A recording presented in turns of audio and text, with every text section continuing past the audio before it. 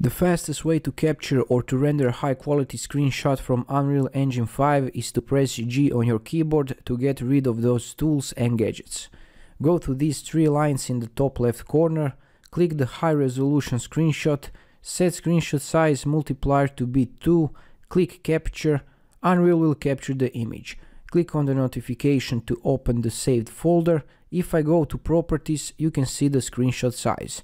Drop some comments and likes below if you find this helpful. Thanks for watching and have a nice day. Bye bye.